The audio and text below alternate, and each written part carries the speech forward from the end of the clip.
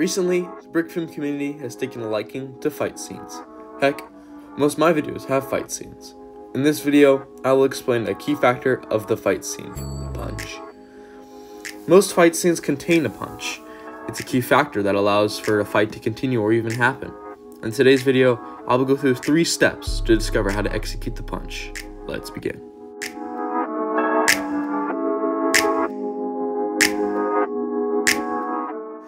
In step 1, I will watch this video by Castle Cyclops. This video is really helpful and I would really suggest y'all to go check this guy out. He's really good at what he does. Link in the description.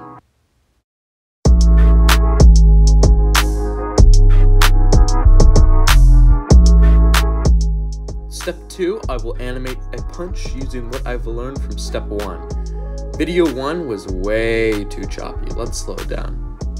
Better, but make it a little bit slower. Good, but not perfect. I think 2 was the best of these 3. But if you don't think so, leave your ideas down in the comments. I'd like to see them.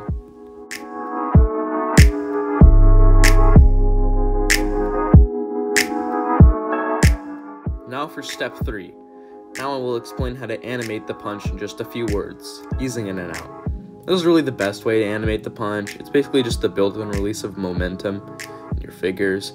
So when the punch begins to slow, then fast, and then slow again.